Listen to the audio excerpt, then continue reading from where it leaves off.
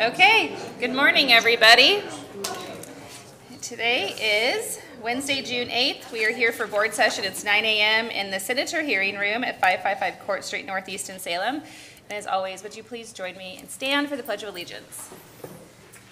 I pledge allegiance to the flag of the United States of America and to the republic for which it stands, one nation, under God, indivisible, with liberty and justice for all.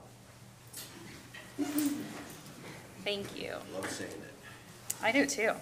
Madam Chair, before we get going, I want to make a motion to remove from the consent calendar item labeled number 2, approve an order revising the bylaws for the Marion County Public Safety Coordinating Council.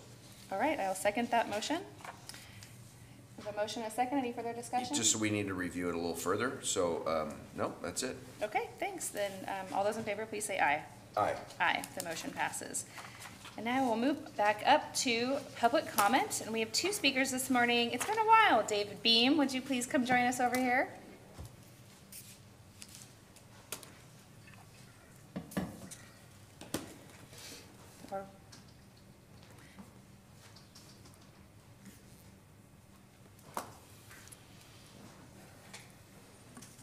My name is David Beam. I'm a spokesman for disability people in Salem area. I'd like to see if we can get the dances open for all the foster homes in Marion County. Because a lot of them want to go to dances right now because Shingle Law don't have the system there for them to get there and back. So I'd like to see that done for families to have fun and get along with everybody and get to work and everything else. Because a lot of them can't get to work because the system's not there for all the foster homes. Okay. And I would like to see that approved. Thanks, David, for sharing that with us. And I'd like to see that get more foster homes stopped and let them be on their own. You want to get more foster homes what? Get them out of the foster homes and let them be on their own apartments and everything. Oh, sure. That's a great idea. I was thinking we need to get that done for this year, for next year budget. Okay. That's it. Thanks for coming today. It's nice to see you. Nice seeing you, Commissioners. All right.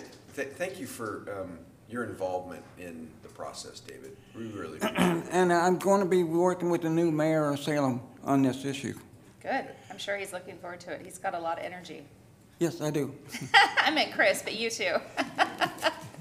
But I want to do is, I'm going to be an ambassador for World Beat, State Fair, and the County Fair. I'm going to be working on all 3 on top of this, and do my show on top of it. Okay. Well, I remember seeing you last year at the county fair, so I anticipate seeing you again this year. I'm going to be there and working and make sure everything runs good. Perfect. You can keep For the Tamara county in line. commissioners. Tamara's smiling about that. I see her. Good job. Thank you. Perfect, Thank you. David. Thanks. Have a good day. Thank you. Thank you. And next on our list is Mike Riddle. And if you'd come to this sidebar over here, that'd be great. Thank you.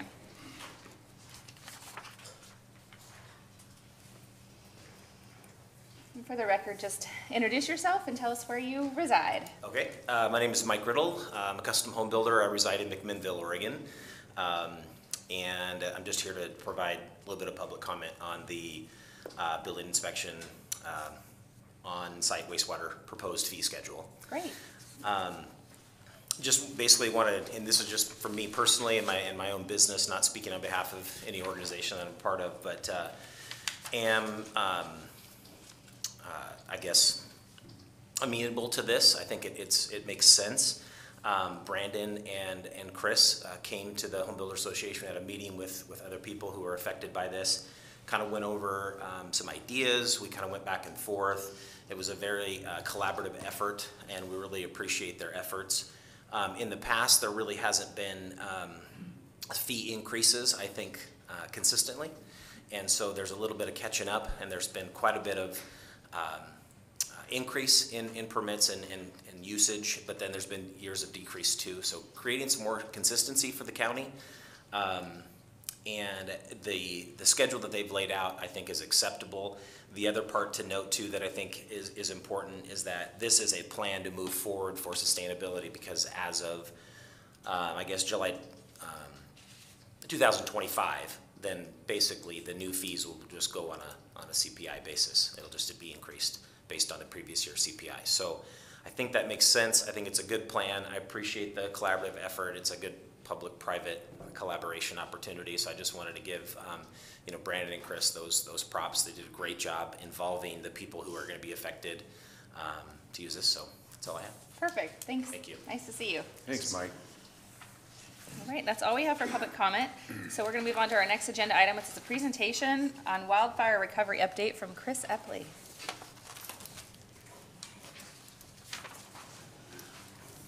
Morning, Chair Bethel and Commissioner Cameron.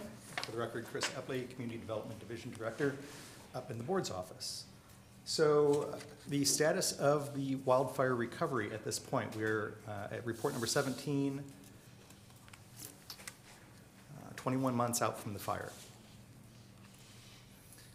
So I'd like to always take you through just very briefly what's going on in terms of building permits.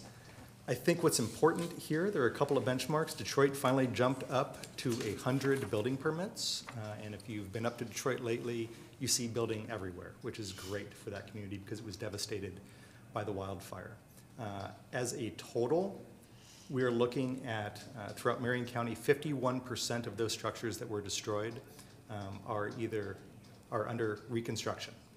So just less than 2 years out from the fire, we're 50% engaged in reconstructing the canyon, which is fantastic. And then this is the sewer permits, and this is a leading factor. This tells you what's coming up. So people typically apply for a sewer permit before they apply for a building permit while they're deciding what to do. Overall, you have about 73% of all properties have applied for some level of permit, which means either they're going to rebuild or they're going to utilize that property for some other purpose. But 73% are working toward some use of their property again.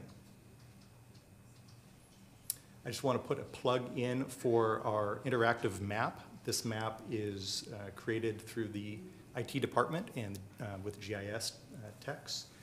And this map will show you the current status of all building permits throughout the entire county. You can scroll through the entire county, go to an individual property level, see what permit has been applied for, what status it's at. It's just a great tool. It is live on our website. It is public facing, so anybody can reach our website and take a look at that map, identify their property or what's happening in the community around them.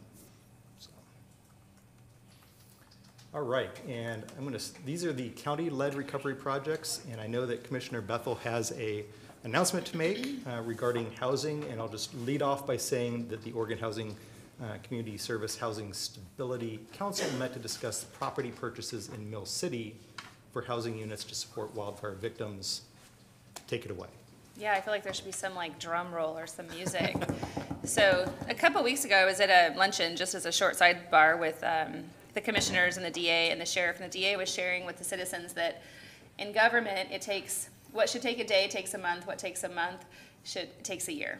And on Friday last week, a year to the week that we had our very first meeting with Oregon Housing and Community Services, we were awarded the $1.7 million we need to purchase those 3 blocks on that little image in the top right corner in Mill City. And it's a huge deal for us. It's the largest amount of buildable land in the canyon that will specifically be utilized to provide housing for those that were impacted by the wildfire, but were renters first. There's not been a lot of effort or help, frankly, for those that were renters in the wildfire impacted area, and so they're still very much displaced, some still living in hotels. And that $1.7 million is the very first step to bringing on about 80 units of housing. Individual single-family homes between 2 and 4 bedrooms is our plan. We're still about $15 million away from that, but for me, this is, the door is open. And the CDBG DR dollars that the state received, they received $422 million, has been allocated into a few buckets, and the largest bucket is for housing. They have $300 million set aside for that, and the infrastructure needs to get to housing, which is the final outcome, applies to my $15 million ask, and I assure Marion County that I will be the most aggressive person at the table to get that money, because this project is going to happen, and then we will partner with builders in the community to build those homes in the future. And the goal is for owner-occupied housing. that we can utilize in partnership with the CDBG dollars that Marion County Commissioners allocated to Dev Northwest for down payment assistance. So it's a huge circle of success, and this $1.7 million award is just the springboard to that. I do want to say on the record, thank you so much to Ryan Flynn, who is the new CDBG DR Wildfire Recovery Director at OHCS. He's only been here 6 months, and in that 6 months, he's done the work that could have been done in the 18 months previous, and to the Housing Stability Council that appreciated this ask and supported it, because without them, maybe we wouldn't have gotten it. And all of those individuals live different places than Marion County, and maybe wouldn't understand the need, but our team delivered. So I'm pretty excited. It is a big lift, and I believe that you'll be very aggressive in bringing that home. So, I will be. moving on from that, septic repair and replacement, specifically in Detroit. I know Detroit has been waiting on a community septic system to be designed so that their business district can come back online, which is important for their community to have a sense of identity. The RFP that includes that design has been or has been put out anyway. So it was advertised on May 20th, is due back on June 21st. Like I said, the downtown Detroit district community septic will be a piece of that RFP through the design process. So that is getting up and going. I want to remind folks that DEQ has grants available for individuals to replace or repair septic systems also. That is a competitive grant throughout the entire state, but it is $15 million and it is available. And those applications can be made directly through DEQ. Chris, can you help me understand the difference between that and the money that we were awarded? We received $10 million, and there was a portion of that is set aside to help with septic recovery. Isn't that right? Correct. So are we building that program right now for access to citizens? We are currently building that program, and that will be tied in with the RFP to some extent. We kind of need to know how much that project is going to cost, so that we know how much is left to create that septic program for the residences. Great. But the DEQ, and the reason I mention the DEQ program is it will probably be out and available first. So if you need that help, look there first, but we'll be right behind it. Are we advertising? I'm sorry. Are we advertising this for the state to our citizens? Have we contacted them directly via email and all of the social media sources? We're in contact. I have pushed that out, or asked Detroit to push that out through social media. And the LTRG is aware of it, and so it's going out there. Okay. And it's been in our quarterly updates through the LTRG and SIT as well. Well, we have a specific listserv that was collected through our staff right after the wildfire that is an email system that I think we should be utilizing to make sure they're getting it. Yeah, Madam Chair, it says up there on the slide, and I think it's accurate, it's still in development though. The grants aren't there yet, but do we have any idea when the state's gonna have it ready? Yeah, No. That's the challenge, is people are building and the grant program's not ready. Yeah, but to is it go. retroactive? Does it allow them to apply backwards? I don't know. Ours probably will. I'm not sure about how DEQ is setting up their program. Okay, If sure. I may, Chris, this is not your fault, but I am super confused, because what we were told from the state is we were gonna get $10 million specifically for septic in Detroit. And we have not gotten that. We have not seen the contract. It's just sort of been one of these things where it's like, it's been approved at the state level, we've been waiting for a year. What is this downtown district community septic system? Is that part of that $10 million? Did they change their minds about what they were gonna do with that? Is that an additional to the, I mean, what is that? That's part of that $10 million. And so And is that gonna, expected to be administered through us, or is that just from OHCS or some state agency? that's going to be administered through Brian Nicholas's department. So Okay. So he's running that RFP. He will be working with consultants to design that. And in addition, so that $10 million will include the residential piece and then also the downtown business piece to basically create a path forward for septic for both the commercial district in Detroit and residences. And have we gotten the money from the state for that? No, we've been awarded, but we've not seen the IGA yet. So we still don't have an IGA, but we're moving forward with the RFP because otherwise it won't help anybody if 5 years from now something happens. Correct. The hope is after the wildfire committee that occurred a week ago in the legislature with the amount of testimony that was received by that body that the Department of Justice, where these IGAs are stuck, light a fire and move it ahead. There's several IGAs from all wildfire impacted counties that are stuck in the Department of Justice. They're understaffed and overworked with the amount of money they've received to IGA out. I appreciate that, but that's the reality.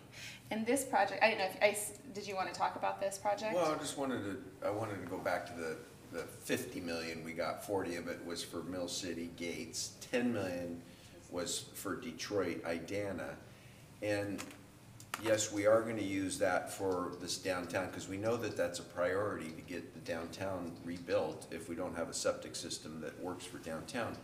But we also talked about using that for further development of the big, the Idana Detroit sewer system for the research and things that we needed to do. We had 3 things that we'd like to use that 10 million for was.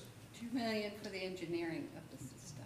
Yeah, engineering of the bigger system, the downtown septic system that you show here, Chris, and then a residual of grants that we don't know how much that's gonna be. And so that RFP includes the design of the entire system, including the sewer piece. So it's a large RFP for design of the entire sort of sewer solution through the Right. canyon, but it includes Downtown. the interim piece, which is septic, community septic for downtown Yeah. piece. So it's slowly creeping forward, but like I said, we're waiting for IGAs through the DOJ. I actually have an IGA coming to you next week from DAS for downtown Gates Street Project and enhanced EMS service for Detroit. So we're finally getting those, they're finally coming in. I just want to put this on the record that we're almost 2 years from the fire. It ceases to be recovery if everybody else has had to make all the critical decisions by the time we even get a contract from the state. So I know I'm preaching to the choir here, but like this is really harming people's ability to move forward. The fact that this paperwork is stuck in DOJ and it just has to move. Representative Evans last week made it acutely aware to the public who was watching that some phone calls were going to be immediately made post that hearing. I know you testified, and I have had done some follow-up since then, and he did make good on those phone calls. So there's conversations happening at the legislative level to try to help these agencies decide how they could be better, since they haven't been great to date. On a positive note, moving on to the fire hardening program, and that is one that we are in control of through Brandon's division. And as of the writing of this report, we had 105 applications submitted for that through our division, and that provides funding for fire hardening using new building construction materials, hardy plank, et cetera, those kinds of materials that can make a home more resistant to wildfire. So that's good, and that project is moving forward because it's in our hands. Madam Chair. Commissioner? Yeah, thank you. Is that retroactive? So if I rebuilt my house, I can still apply? Okay, Yes. great, thank you. Here in Marion County, we're pretty good at making sure we take care of our citizens from the fire to date. So this is another project that Matt Lawyer and I are working on and have been working on. This is Taylor's Grove Community Water Well. There's a co-op of about 16 homes just north and east of Lyons, north of Santiam Highway. And so it's been a difficult project because it's been hard to find funding to help these folks. They lost their community well during the wildfire. We've been trying to get it rebuilt. They don't have a potable water supply as of current. They're actually receiving water shipments as their drinking water still, which we need to help them resolve. But it's a $340,000 project, which is a lot for just 16 homeowners. And so they've found it difficult to find the funding to do this. We found it difficult finding funding through the traditional wildfire recovery grant programs because they either don't meet the LMI requirement, low to moderate income requirement, or certain programs will allow for soft costs but not construction. Other programs require lots of technical work and take months and months and months to apply for. And so we have not found a great source of funding for them yet. We're still working on it, and we may be bringing a request to you soon. So, Well, I would rather you actually have a conversation after this with me, because this has been a discussion I've been a part of for the better part of the existence of this need, and it's been communicated clearly from me to others and also to me that Oregon Housing and Community Services will adjust their current policy, because the issue that the state funding has to just write a check for this is that a bulk of these owners are secondary homeowners, not primary homeowners, and the allocation of funds that they received was to support primary homeowners. And I know for a fact that we can get the money if I'm asked for it, if we ask OHCS to adjust their one policy to specifically cover this. So I'm a little confused that this is here. So we should absolutely have that discussion very soon. We will have that discussion. Moving on to efforts specifically in Detroit. Civic Center. So they had a ribbon cutting, which all of you were at. I saw all of you there last Saturday. The Detroit Lake Foundation built a building, a community center and city hall for the city of Detroit. I'm working with them on trying to get transfer of ownership from DLF over to Detroit and all the paperwork wrapped up. But it was a great event. There were hundreds of people at that ribbon cutting and opening. There was food, there were bands. It was fantastic. So that happened last Saturday, and for me it's a milestone for them because they actually are home. Their government is back home in Detroit, making governance decisions there locally, which is great. And there's a place now for the community to kind of revolve around, which is the community center. I'm going to take you to the bottom slide really quick here. They're still working with FEMA and Detroit on getting their water system rebuilt. Chris? Yes, sir. Madam Chair, you know what, you were there, and there was, I think, some 500 people that went through. Yeah. And we got to recognize a lot of people, and one of the individuals that, in fact, as we took the tour yesterday, staff was up there, we took the tour. Kim Fowler purchased that property, I don't know, it's like 15 years ago or 12 years ago, and paid to keep that building going, keep it heated, to keep those floors in the gym. I mean, it was like the sheriff was in there shooting hoops, right? he was on fire with his basketball hoops. But we just want to say publicly, Kim Fowler, who he has a place up there that graciously donated that facility after putting in lots and lots of time and money and energy into keeping it going. So just wanted to make sure we did that on the record. Yeah, thanks, Madam I Chair. will mention that that he made a significant donation of the property to the Detroit Lake Foundation, Right. so that they could have the property to build the Civic Center on and attach it to the community center piece, which is going to be great for the community. Yeah, it's beautiful. It's exciting that we have people in Marion County that are so heart forward. It is. So thanks to Kim. Yeah. So the water system rebuild is the next biggest thing for them.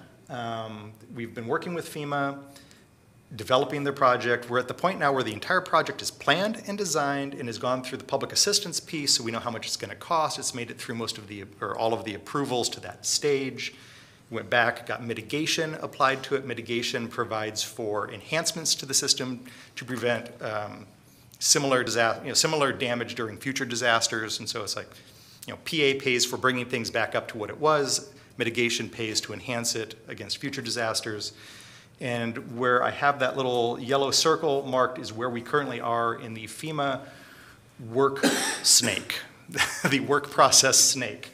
It is a massive process to get through the federal funding cycle for FEMA. We are basically at the point where we are applying the environmental assessments now. And so it will be stuck there for 4 to 6 months while we go through the environmental piece and get clearances.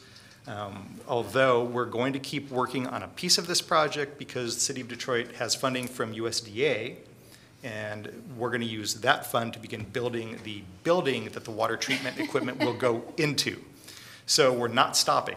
We're trying to continue moving forward while we wait for FEMA and trying to time it right so that we don't lose forward progress. Commissioner. Chris, I want to thank you for juggling this ball and keeping this going.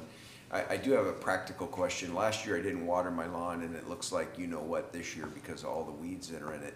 And I haven't heard anything from the city on, is there plenty of water? And can we water our lawns this year? Or You can cautiously water. cautiously water? Yeah, you can Yeah, Jan cautiously said it's still water. raining. I fertilized yes. yesterday and I put weed and feed on it and I'm going, Oh. I hope it rains a little bit this week because Yeah.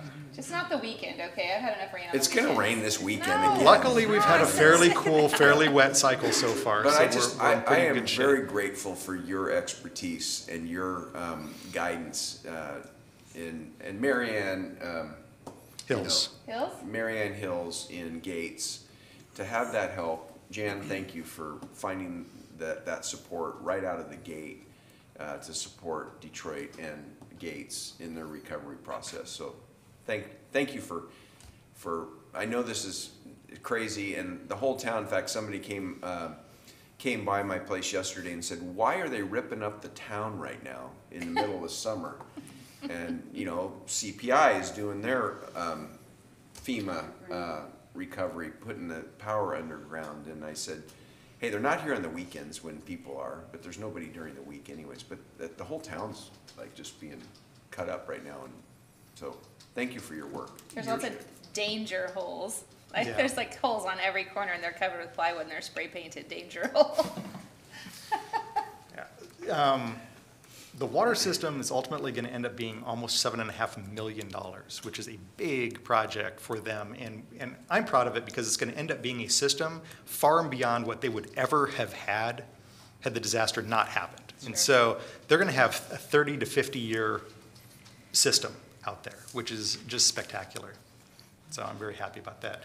Moving on very quickly, because this is taking longer than I had anticipated, Wow. to recovery pictures. So here is Detroit, and I'm just focusing on Detroit this time, but you see this everywhere. There are homes being built everywhere. If you had been up in Detroit shortly after the fire, none of this would have been there. You would have seen none of this. 90% of the structures in that community were burned or destroyed.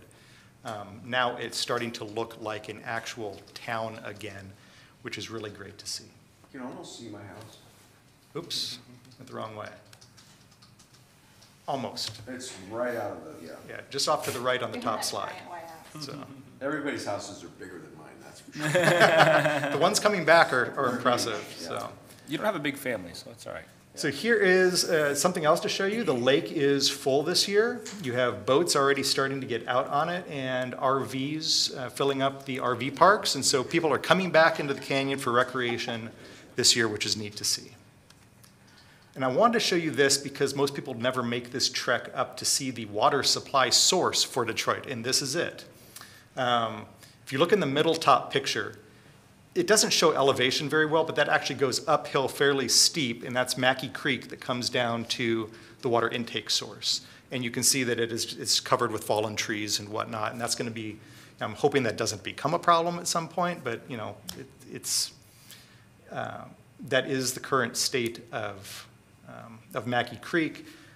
The little dam there that you see is basically where most of their water supply comes from, and that is a hand-built rock wall that just creates a wide point for the water collect into their intake. And that is that black pipe that you see coming out of the water or the wall and then going down.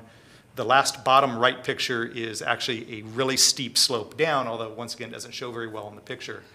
And it just follows, it sits on the ground and follows a goat path all the way down through the forest well above Mackey Creek until it gets to the water treatment plant. And I've actually walked that goat path and it's scary. And that line, if fire comes down and burns through there again, is almost completely exposed and will burn.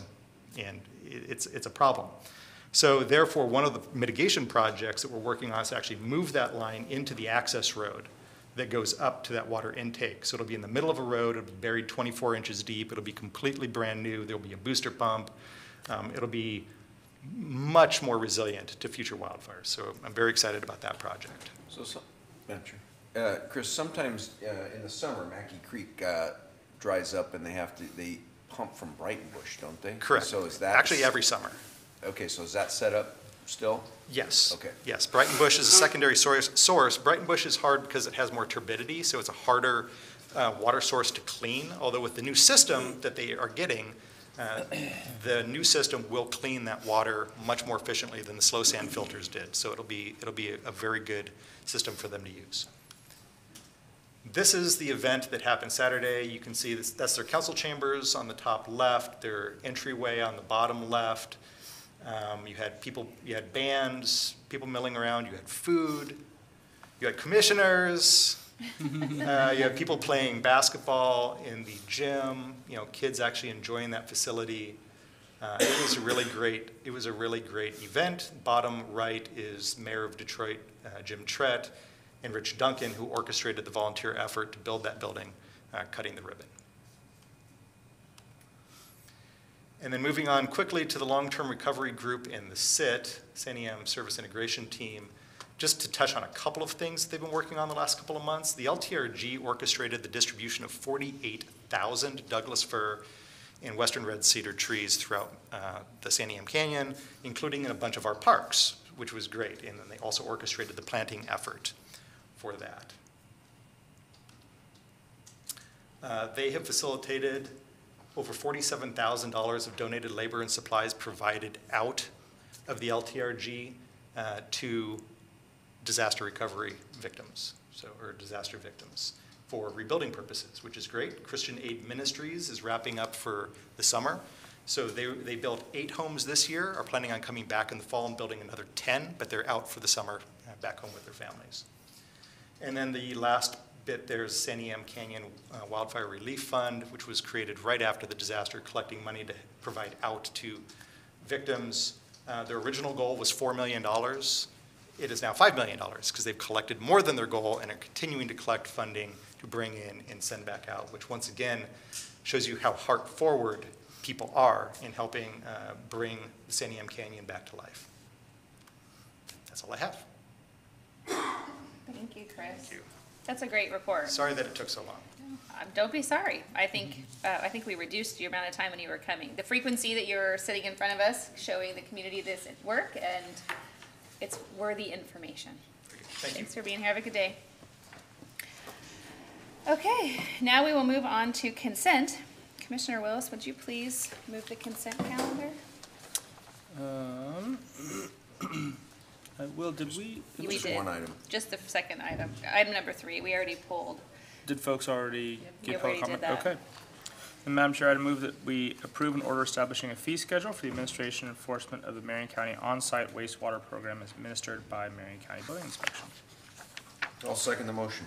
A motion and a second. Any further discussion? Hearing none. All those in favor, please say aye. Aye. Aye. Aye. The motion passes. I was just going to say thanks to Mike, but he already headed out. Okay. And now we will move to action items. And I just want to state for the record that the alphabet is backwards today, but probably because the sheriff's office doesn't want to sit through the myriad of business services that we're going to talk about. So, yes. Under the sheriff's office, we're going to consider approval of the incoming funds intergovernmental agreement with the city of Aurora in the amount of $213,129 to provide patrol services for the city from July 1, 2022 through June 30th, 2023. Commander. Good morning, Jeff morning. Stetrud with the Sheriff's Office, Enforcement Commander. I appreciate you guys allowing me to go before Finance. That was quite a list, and I'm not going to take up near as much time as the previous one. But I want to start off with the City of Aurora contract and request the board consider approval to renew this contract for another year to provide police services to the city. This has actually been a contract we've had since about 2016. Currently, we have Deputy Walker assigned to work in the city. And it's an opportunity for that deputy and the community to really get to know each other. The deputy to learn the specific challenges and needs of the community. They have that one direct contact person. And it's not just policing. It's community engagement and outreach. It's really integrating into the community. The city of Aurora has Highway 99 going through it, so it allows them the opportunity to work on some of the traffic safety issues, traffic enforcement. And not only do they provide the funds for one deputy, but they get all the resources of the sheriff's office that come with that. So in the unfortunate circumstance that something big happens, We have search and rescue, we have detectives, we have all of our resources that come with that. And so we believe that it's a really good deal for the community, as well as the sheriff's office, because we get to dedicate a deputy to that community that, you know, it's up at the north end of the county that otherwise wouldn't necessarily get the dedicated coverage that they get now. So with that, I'll take any questions. Any questions? Okay, have you moved? Oh, Yep. all right, would you Okay. please make the motion? Madam Chair, I'll move that we approve the incoming funds intergovernmental agreement with the city of Aurora in the amount of $213,129 to provide patrol services for the city from July 1st, 22 to June 30th, 2023. I'll second the motion. A motion and a second. Any further discussion? Hearing none. All those in favor, please say aye. Aye. Aye. Aye, the motion passes. And before we move on, I just want to let those of you know who are here for the public hearing that was going to begin at 9:30. As soon as we complete our business, we will move on to that item. So it'll be just a few more minutes. Now we're going to move on to consider approval of the incoming funds intergovernmental agreement with the city of Jefferson in the amount of $396,659 to provide law enforcement patrol services within the city from July 1, 2022 through June 30th, 2023. And again, I'm still Jeff Stoutrud with the Sheriff's Office. And again, I'm here to ask the board to consider approval for this long-standing contract with the city of Jefferson. I think it dates back to the late 90s.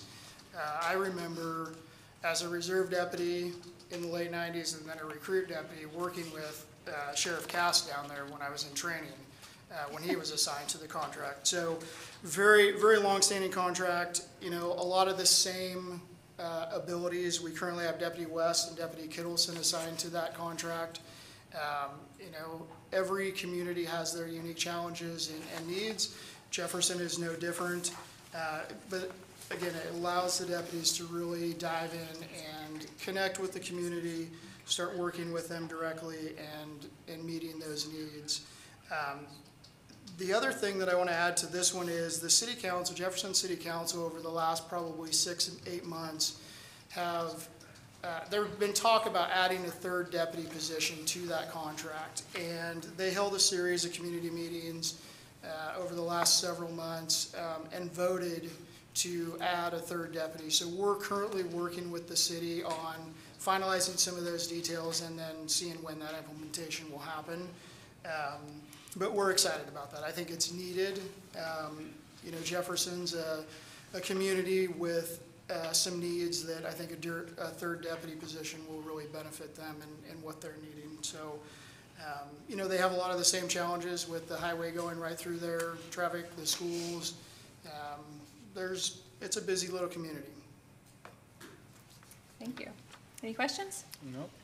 Okay, hearing none, then Commissioner, would you please make the motion? Madam Chair, I move that we approve the incoming funds intergovernmental agreement with the city of Jefferson in the amount of $396,659 to provide law enforcement patrol services within the city from July 1st, 2022 through June 30th, 2023. I'll second the motion. A motion and a second. Any further discussion? Hearing none. All those in favor, please say aye. Aye. Aye. Aye, the motion passes. Thanks, Commander. Thank you. Have a great day. Okay, and now we're going to move on to action items under Board of Commissioners to consider approval of the American Rescue Plan, ARPA, subrecipient agreements with cities located within Marion County for the following projects retroactive to March 3rd, 2021 through December 31st, 2026. The City of Almsville for the wastewater system project in the amount of $1 million. The City of Donald for the new city drinking wells project in the amount of $1 million. The City of Gates for the water system improvements project in the amount of $1 million. The City of Jervis for the wastewater pump station forced main and aeration upgrade project in the amount of $1 million. The City of Hubbard for the water system improvements project in the amount of $1 million. The City of Jefferson for the water treatment plant excess recirculation system project in the amount of $450,000. The City of Mill City for the sewer improvements project in the amount of $1 million. The City of Mount Angel for the Markham sanitary sewer trunk line project in the amount of $450,000. The City of St. Paul for the water system improvement plan project in the amount of $1 million. The City of Staten for the Ida Street sanitary sewer pipe construction project in the amount of $500,000. The City of Sublimity for the water system improvements project in the amount of $1 million. the City of Turner for the Lower Water Booster Pump Station Project in the amount of $200,000.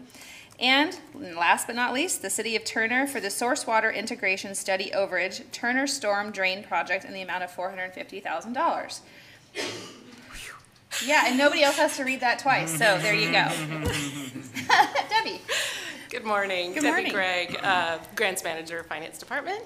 Camber Schlag, Contracts and Procurement Manager in the Finance Department. Chris Epley, What are you? Community Development. Division Development Director, Port Office. Is this on? No. I think you're supposed to. Try it. Okay. Well, I'll lead this Yeah, off. you keep going. I'll Maybe lead this John off can come while out we here figure and out those change the technical difficulties, yeah. So good morning. Yes, we are here to present the 13 American Rescue Plan award agreements to the cities that you succinctly just described. Thank you. Do you need a drink of water? That was great. I did. I already got my We had to copy. bring 3 people because it was so many to split it up, so excellent job. No, but this morning, these are specifically for the water, sewer, broadband infrastructure projects that are allowable under the ARPA award that we've received. And just to recap, in case anybody's missed it, Marion County was directly allocated over $67 million in ARPA funds, coronavirus state and local fiscal recovery. And as a result of an application process that we had, the Board of Commissioners awarded these funds back in late January, and now we're executing all those agreements.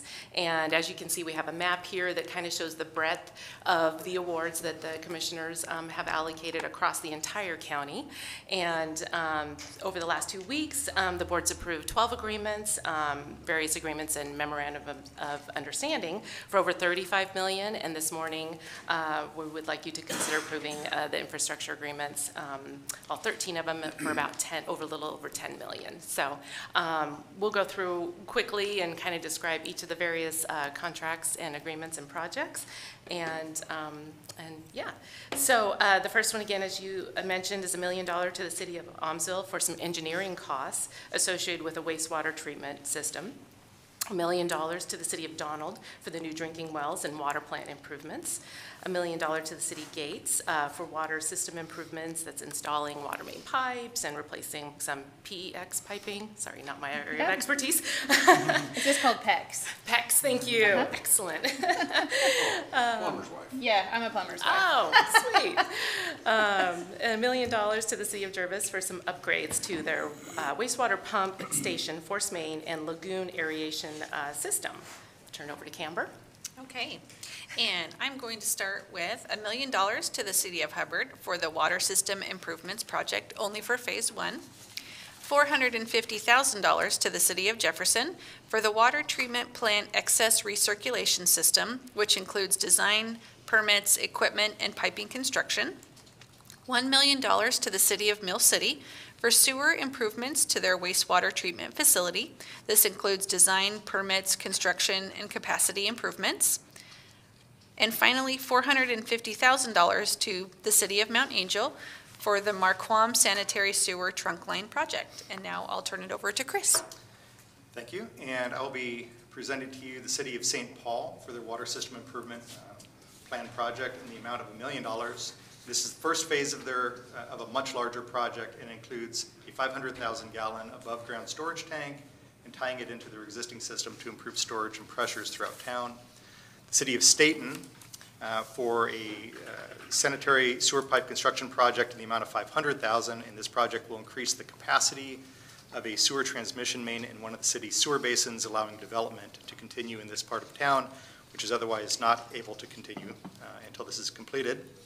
The City of Sublimity for a water system improvement project in the amount of $1 million, and this project includes the construction of a 750,000 gallon above ground storage tank, tying it in with a SCADA system, which is a automatic telemetry system that allows the tank and all of the wells to talk and work with one another. And this is needed to support growth and stabilize pressures throughout town. And the City of Turner is getting 2 projects. The first is a booster pump station project in the amount of $200,000, which is gap funding. It's a $1.2 million project that they have $1 million shared between them and the City of Salem for. And this will provide a permanent housing for a water booster pump and implement necessary algae toxin safeguards for safe drinking water requirements. And then also the City of Turner for a source water integration study project in the amount of $450,000. And this project will construct improvements to help prevent localized flooding through their stormwater system. So, Thank you. thank you. That summarizes our presentation, so if you have any questions? I don't have happy any to answer. questions. I just want to say that while this is, I think it's our third and final presentation from your team on the ARPA allocations. And while every project is very unique and important, today's allocation, I feel, is the most critical to our community. One of the things that Marion County is supposed to do is to create opportunities for safe, healthy living environments for all of our citizens. And we have the most incorporated cities of any county in the state, which means our need is greater because they always have great needs. And I'm just super proud of the fact that we have allocated such a significant portion of these federal dollars to our cities, 10 specifically today, which is half. But I was just counting the dots on that map, and there's 30 dots. There's only 21 cities. We did a really good job with the communication, I believe, through our partnerships in economic development, having cities come to us and talk to us about their needs, what they were going to utilize their ARPA dollars for, and just trying to stretch these dollars as far as possible in those collaborative discussions, because they're also bringing dollars to the table for these projects. And frankly, a lot of these cities would not be able to, I think, move ahead today if it wasn't for these funds, because there's just not money out there hanging for them to go grab. And also the state makes it incredibly difficult for small entities to access funds to do what they need to do. While they regulate the heck out of them, they don't actually write them a check to follow those regulations. So I just want to say good job to our team. But mostly to your team. You guys have done a ton of work, and I am sure I have no idea the depth of paperwork and fishing that you're doing through the ponds of these applications and grant allocations, but thank you. Thank you. So, you want to add anything? No, I think you got it all right. Yeah, Madam Chair, before I make the motion, I just want to reiterate how we approach this, and Yeah. I think Commissioner Willis was talking about how long it's taken to get some contracts done. I want to thank legal counsel and all the work that they've been doing, even though they seem to be short-staffed at times. It doesn't seem like it, right? I mean, I want to thank you publicly for the work you and your team have been doing. And then the other thing is that we said right at the beginning, we wanted these investments to be generational for our kids and our grandkids. And you can see by all this infrastructure money that's going out there, that's what's happening. So I'm really thankful for that. So, and if you're ready for a motion, I will move it. I am ready. Okay, Madam Chair, I'll just move. You've already said all of the projects, so I'll move that we approve the American Rescue Plan Act sub-recipient agreements with cities located in Marion County on the projects that are listed, retroactive to March 3rd, 2021 through December 31st, 2026. I'll second the motion. I have a motion and a second. And for further discussion, as I was reading through this list, I just want to give kudos to the city of Jefferson. They actually built a water treatment plant. They set up a plan several years, I feel like a decade ago. They worked with a local accountant in their community to kind of create a fund that they set aside. And this $450,000, well, isn't that much. It totally gets them over the hurdle to the finish line of their need. And I'm just really proud of a city that size to be able to kick off a task as big as they did and get it to completion. And if you're bored and you don't know what a water facility looks like, drive to Jefferson and tour it. We did, and I thought it was super fascinating. So good job, Jefferson. Yeah. So if there's no further discussion, all those in favor, please say aye. Aye. Aye. Aye, the motion passes. Thank you all for your work. Thank you so much. Okay. I'm just gonna go in the restroom. Okay. Yeah, you go ahead and open Okay. I'm going to open a public hearing. It is 9:50 a.m. The public hearing is continued from January 12th, 2022 to consider a zone change comprehensive plan amendment, ZCCP, case number 21-005, Enchanted Ridge Property Owners Association. If Lindsay King would please come forward.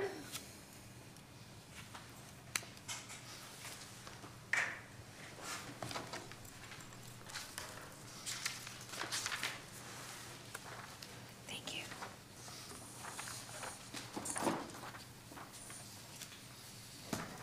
Are we waiting for Commissioner Cameron? No, please go. Okay. There's speakers in the restroom. It's like going to a game. You can just listen overhead. Good morning, Commissioners. For the record, this is Lindsay King, Marion County Planning. The item before you today is a continuation of a hearing on an application to change the comprehensive plan designation from primary agriculture to rural residential and the zone from exclusive farm use to acreage residential on approximately 7.29 acres of an 85.6 acre parcel located at the 2700 block of Enchanted View Lane, Southeast Salem.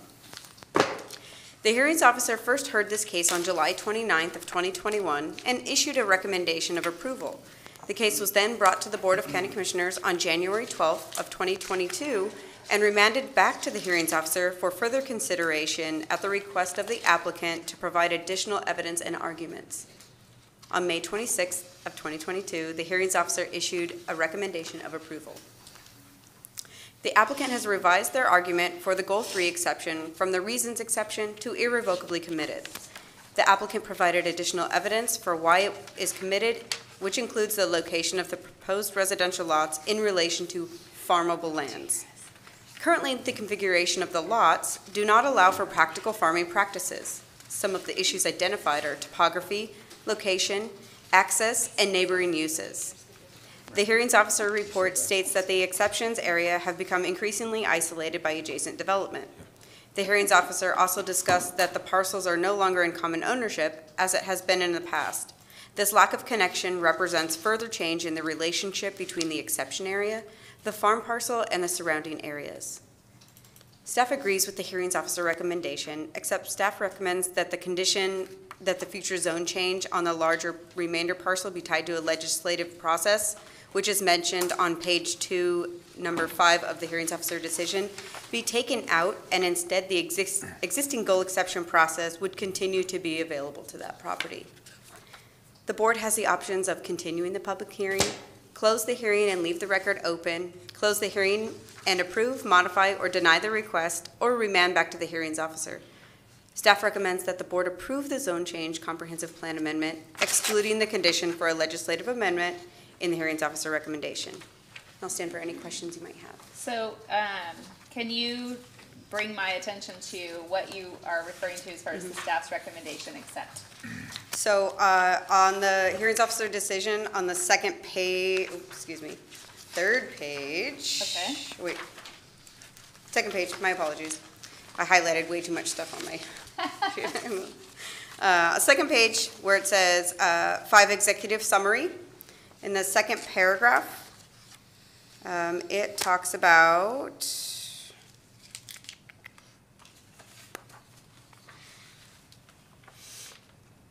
where is it? It says the hearings officer recommends approval of the application with a condition of approval that includes a restrictive covenant on the farm parcel. That's specifically what we're referring to. Okay. And what's your recommendation instead? To remove that. And okay.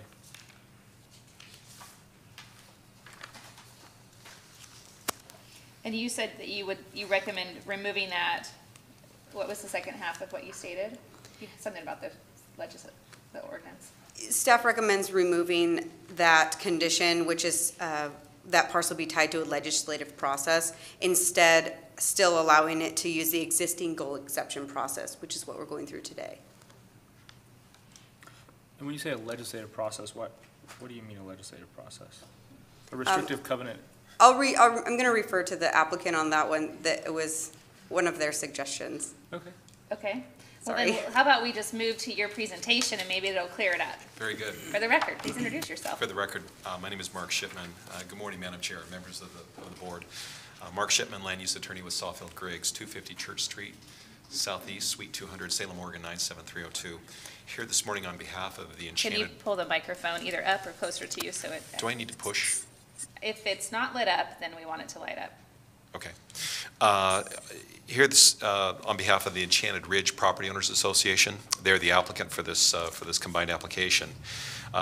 We have no procedural objections. Substantively, I want to thank you for remanding this back to the hearings officer. I think this enabled us to revise our proposal, make it streamlined, clean up the findings, clarify what we were asking for, and give us time to work with staff and the hearings officer to get the recommendation that you have before you this morning. We believe the hearings officer came to the right conclusion and recommendation again, but this time in finding that the applicant satisfies all the criteria for the zone change, the comprehensive plan change, and for the exceptions to goals 3 and 14. We initially had requested that there be a restrictive covenant placed as a condition of approval. So dating back, thinking that that would be a great idea to put up some sideboards with respect to, I think, the concern that I think planning staff had, and I think maybe neighbors. I know that DLCD had concerns that this request could just be an erosion with respect to the farm parcel, the main parcel. And so I thought restrictive covenant would be great, but Brandon came back to us earlier this week and just said, I really rethought this, because the restrictive covenant is a civil matter. And it would be really bad if Marion County wants to go through a process, let's say 10, 15 years down the road, where you want to change more rural land from resource into rural residential.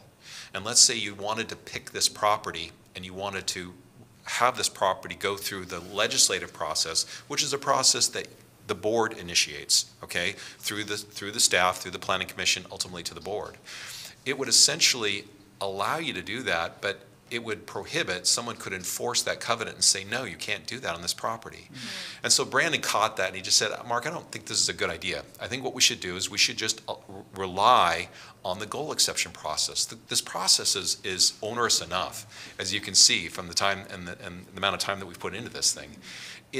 That process in itself is sufficient sideboards to ensure that there's no slippage. We're not on a slippery slope with respect to the remnant farm parcel. So we agree with staff on removal of the condition of approval, which is wonderful.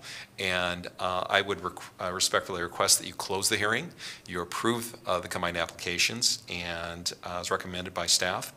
And I'm happy to answer any questions that you may have regarding the application at this time. Thank you. Any questions? I do not. Any questions, Commissioner? I just have, I guess, a comment. This seems super reasonable to me. I mean, this whole process seems super reasonable to me. We're basically carving out 3 new places for homes, right? Isn't that the number of home sites that would result from this? Three new home sites, and these are sites that can't be farmed, and that's the key thing, Commissioner Right. Wills, is that you just don't get to carve off parcels off your farm piece in EFU zone unless you can meet the exceptions criteria, and we met both the goal 3 and the goal 14 exceptions, and I think that we showed that it is impracticable, both through the letters from Amy Dorfler and from the tenant farmer with respect to how these, what I call the gap portions, they're not practically able to be farmed. It's a hard word to say. And that's the difference. And that's why I believe this is such a compelling application. It's a unique property, unique location, and you just don't see these. You don't come across these every day. And that's different from the rest of the 77 or 78 acres, right? Absolutely. Because that can be farmed, and so there's no need for any restrictive covenant because this process wouldn't apply to that. No need for a restricted covenant. The only way that process is going to get passed is if Marion County initiates a legislative process, honestly.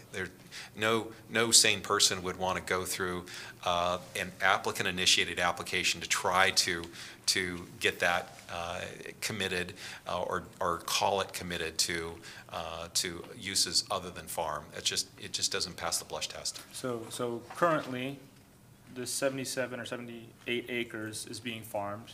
Yes. And these these 3 parcels, so I guess it'd be like 6 acres is not being farmed, right? Because it They're can't be being- farmed. It's not, they're being, I would use the word they're being maintained, because the homes, you've got homes both north and south of these gap properties, you know, and in this rural area. And so they have to be, those properties have to be maintained. Otherwise, you would have, they would be at risk for potential fire danger.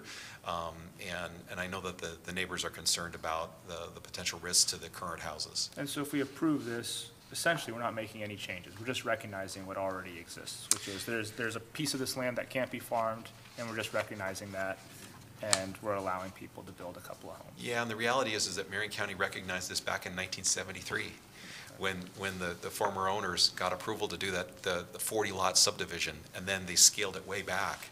We're just essentially coming in and asking for 3 more parcels where, as you said, it makes sense. It's very reasonable, it makes sense, it fits in with the neighborhood and the community, and we still have more processes to go. We still have to go through a partition process. We still have to do a geotech study to ensure that there's sufficient water in the area. So the property owner isn't done with that process. This is the biggest process. This is the most important process and the most difficult to get through. And I believe that we can get through this, and then we can move on to the next land use applications. Wonderful. Thank you. Thank you. Okay, thanks Lindsay, thanks Mark.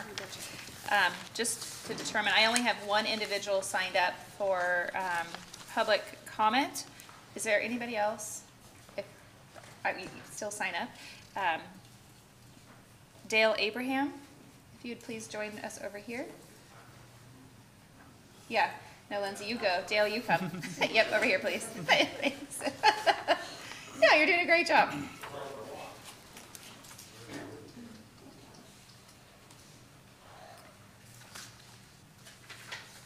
Good morning, and for the record, morning. would you please share your name and address? Dale Abraham, 2918 Maranatha Court, Southeast in Turner address. Thank you, good morning. Good morning. I guess I'm confused after what he just said, which I didn't count on. They still have to go through a water test to make sure they have enough water? Isn't that what he just said? That's what it sounded like, yeah. Yeah. Yeah. So, That would be before they could build. I'm sorry, what? That would be before they could build, Right. yeah. So, the reason that I'm here, and Ken, if he wants to talk, is the fact that we don't believe there's enough water. So I'm baffled. Well, we're just here today to talk about just the land separation, and then whatever comes next, and that's through those And processes. the next part is the important part. Let me give you a little history. When I built our house in the late 70s, we went down 90 feet and hit like 80 gallons a minute of water. I mean, they couldn't keep up with it. So we figured we were safe, we could put in a backyard and the world would be fine. It didn't work. The water ran out. Apparently it was the underground river that we had hit, because they would bring up little round rocks when they were drilling. So we moved over about 10 feet and drilled again and hit a massive underground cavern. The guy almost lost his rig because it shot right down. So we had to move way into the back of our property, and we went down 300 feet and got to water. And we had about 40 feet in the pool, they said, and now it's down to 20 feet because we had to put a new pump in. So nobody knows what's underground, even though they project there's different pools here and there. I don't believe that's true because of the fact we had an underground river. So I'm very concerned that these 3 new homes are going to drain us even farther. And the fact that the property hasn't been farmed is not true. I saw them farming it last summer. So this whole thing it's all designed in order to develop the 3 lots, period, which I don't believe would be a good idea. The restriction thing is a good idea for the 80 or 78 acres, that they can keep that and not have it farmed at all. However, it sounds to me like there's still an avenue for it to change based on what you guys decide down the road. In the meantime, the people who are there and people who are beside it are at the whim of anybody. We could lose our property just like that because the well went dry. So I object to the farming, or putting the houses in, I'm sorry, putting the houses in. Thanks Okay. for being here. And thanks for that background. Does anybody else want to testify? No? Okay. Just making sure. What did you say? Yep, Lindsay, could you come back, please?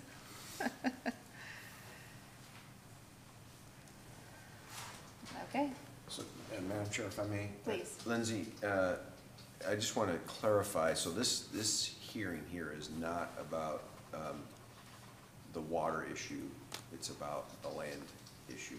Correct. This is just to change the zone and the comprehensive plan. There's no proposal, there's no application in for partitioning the parcels off. There hasn't been a hydrogeology review for water supply, anything like that. This is just to change the comp plan and the zone. So at what point, that would be a whole nother process, correct? Correct. Okay. The applicant would have to come in with a partition application, which would require a hydro review to make sure that there's adequate water supply, and that's done by a professional hydrologist. Yeah. And so if there was not adequate water supply, then they would not be able to develop those lots, is that correct? In theory, yes. okay. In theory? Yeah, I mean, that it depends on what the hydrogeologist finds, and if it meets if it meets or doesn't meet the criteria listed in the partition application, or the code. So if it meets the code criteria and the requirements for that, then staff would approve it. There are methods for appeal, because it is a land use case, but if there was not an adequate water supply, staff could deny it. But I don't know of any that we have denied based on that. We haven't had any come back that say there's no water. Because we have a lot of water here, so usually you can just go deeper, right? I mean, that's usually how that works. Yes. It just costs more, because you Yes. just have to go deeper. Yes. And then the other thing that I was hoping you'd clarify, because it sort of seemed like the board could go through a legislative process to redesignate the 78 acres to farming in theory. But because of the nature of the comprehensive plan and the goal exception process, practically, that's like very unlikely, right? Because like if we just try to go and redesignate 80 acres of EFU somewhere, like immediately there's a lawsuit and we get stopped. Like that's not like a maybe there will be a lawsuit, like 100% there will be a lawsuit, right? So and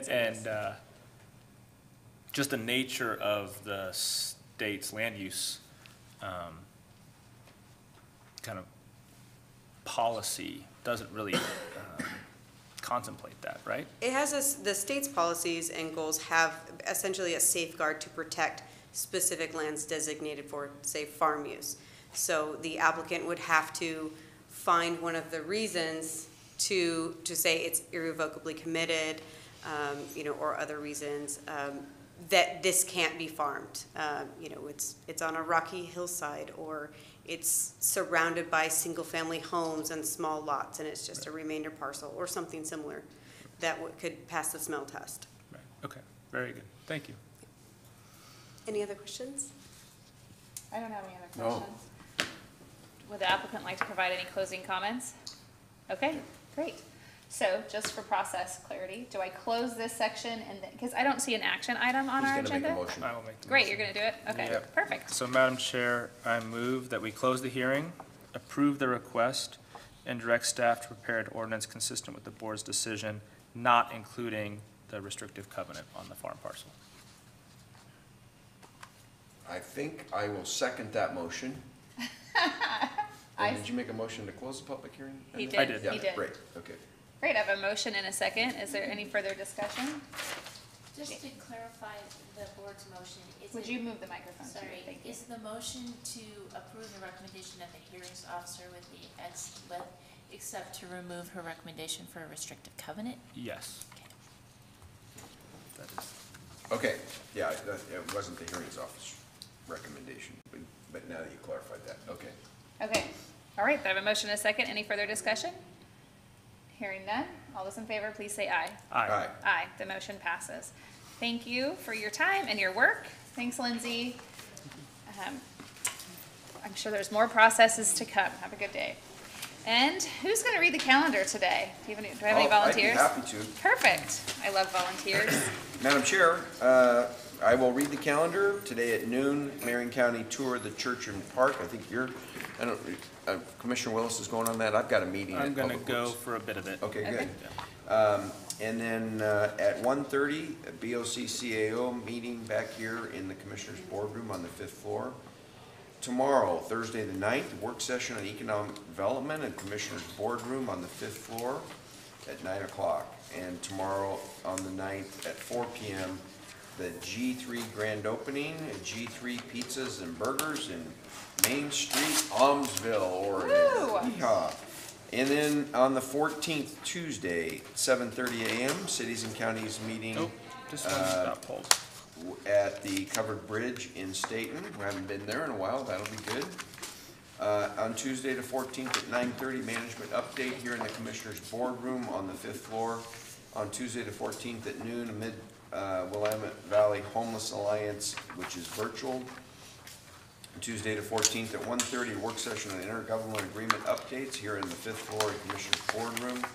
On Wednesday at 9 a.m., the 15th, we're back here for our board session, and then on Wednesday at 1:15, a BOC-CAO executive session if needed here on the 5th floor.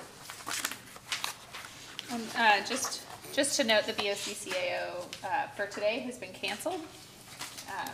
Moved to next week. Commissioner Willis is, I think, going strawberry hunting. I am going strawberry. I'm going up to the North Willamette Research Center. I'm on the board up there. and Right, they the are- advisory board? Yep. That's a fun thing. they're I did doing a that for tour. like 4 or 5 years, it Yeah. seems like, yeah. Yeah, so I'm gonna go up there and see, they have a new executive director. Mike retired last year, and so. Good guy, though. Yeah. So I'm going to meet the new person. Who and is it, do you know? Haven't been yet, yeah. They have a name I can't pronounce, so. You'll learn it today. I'll learn it today and I'll let you know. Perfect. Anything else? Oh, good day. Great day. Okay, Yeah. meeting adjourned. All right.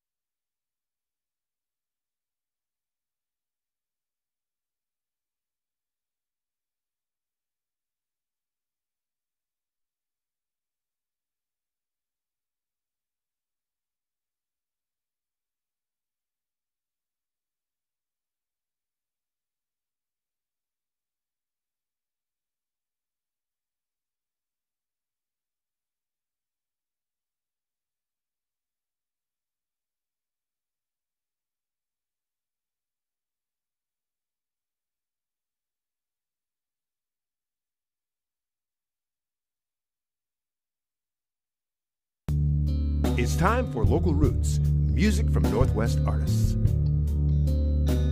Let's welcome today's guest, Boxing Day.